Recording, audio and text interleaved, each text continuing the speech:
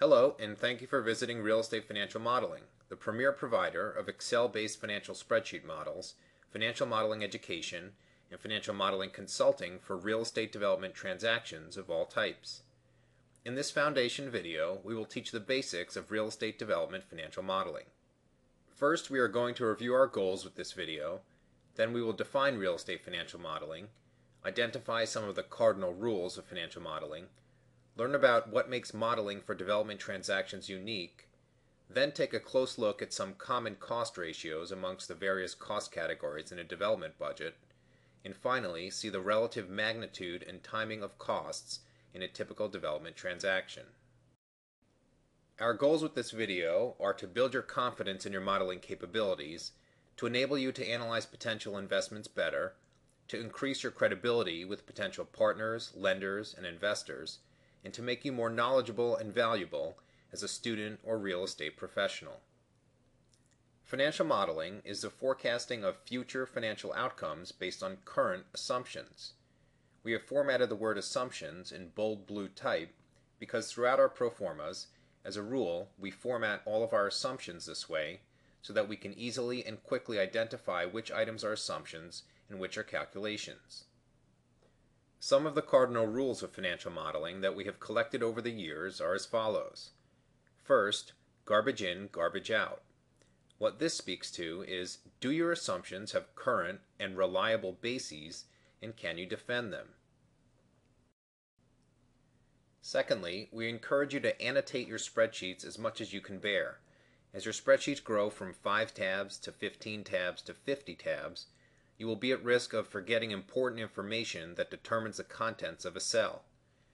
To mitigate this, try to annotate your spreadsheets as much as possible and keep a running record of the thought processes that determine the contents of each cell. The third cardinal rule is to learn keyboard shortcuts. If you spend a lot of time in Excel, shortcuts will end up being your best friends to perform functions and format cells quickly and easily, especially when you are under deadline.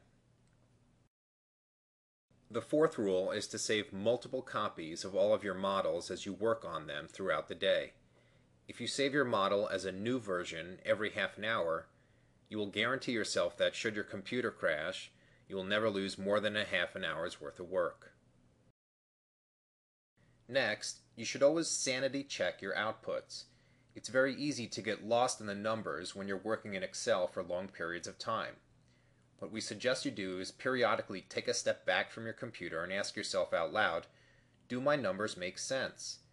Are my cost assumptions reasonable, and are my profits reasonable given these costs? Have I timed my costs and revenues appropriately? And lastly, in financial modeling, if you have a gut feeling that you need to do something in your model now, you have the choice of doing it now or doing it later. But sometimes doing that thing now is better than doing it later. Now let's talk about some modeling fundamentals. At its most basic, financial modeling is really about how much and when, and the why behind that when. When we are talking about the why behind the when, we are referring to the driver for the timing of certain expenses or revenues. For instance, if law mandates that we pay our real estate taxes in time period 3, then that is exactly when the real estate taxes are going to be paid in the model.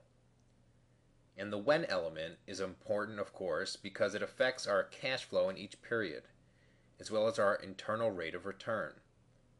Paying for items any sooner than necessary would negatively affect our internal rate of return, which is a measure of investment performance for a multi-period investment that can also be thought of as the rate of growth in cash flow that the investment is expected to generate. More technically, it is the discount rate, measured as a percentage, at which the net present value of all cash flows for that investment would equal 0. As stated, the internal rate of return is affected both by the magnitude of the positive and negative cash flows and their timing relative to one another. Let's first take a look at a very simple pro-forma, or financial projection model, for an existing tenanted commercial building. What we have here are just basic revenue and expense line items, and the net of those two would be the pre-tax profit. For an existing commercial building that's already operating, if you were to acquire it, you will have revenues and expenses, and hopefully pre-tax profit, all starting in time period 1. However, for a ground-up development project where we are building the building and we are not operating it starting in time period 1, we are going to have expenses starting in time period 1, but we are not going to have revenues until some time into the project. So what makes ground-up development different is the time it takes to produce your revenues.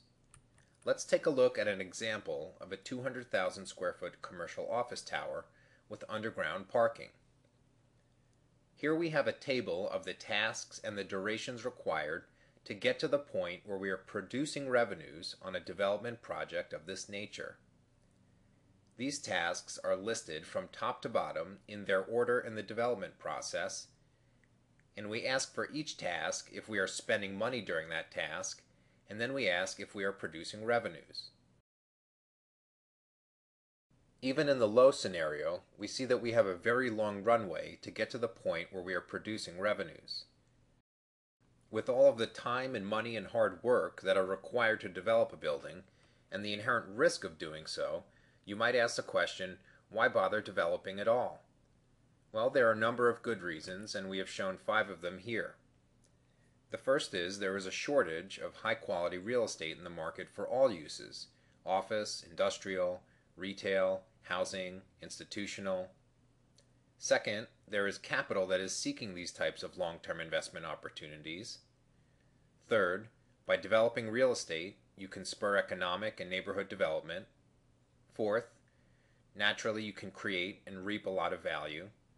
And fifth, it's fun and you can put your thumbprint on the landscape through development. Next, let's take a look at a typical development project timeline. What we have done here is separated a development transaction into 4 main phases, and we move forward in time as we move from left to right across the screen. The first phase is pursuit or site control. The second is pre-construction or entitlement. Third is construction, and the fourth, post-construction. For the purpose of the discussion of the 4 phases in the balance of this video, note that we will be using a commercial office building as our example. Let's take a look at the first phase of pursuit or site control. What we mean by this is, in order to develop a piece of real estate, you need to have the right to do so. So you will have to pursue and then control, as developers say, a piece of dirt. In the course of pursuing a site, you are going to want to figure out what you can afford to pay for the site. Generally, for a development site, this is done in 2 ways.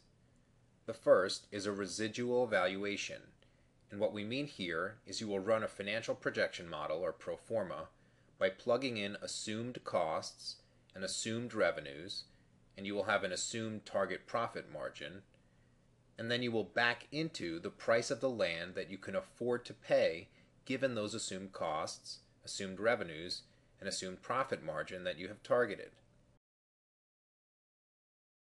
The second method of land valuation for a development site is based off of comparables, which are often referred to as comps. Comps are similar transactions that have occurred recently in your subject submarket area. So if you are looking at a downtown central business district office building site, you would talk to brokers and identify those other similar office development sites that have transacted recently and learn at what price those sites traded. And then, as a sanity check and to help you shore up your conviction, you will compare your residual land valuation and the comps and see if they gel with one another. If the most recent site traded among sophisticated parties at $50 a foot, and you're intending to pay $75 a foot, you need to be able to explain and justify that difference to yourself. For instance, is your site appreciably better located and more desirable to tenants? Did the last site trade 2 years ago in a significantly weaker market?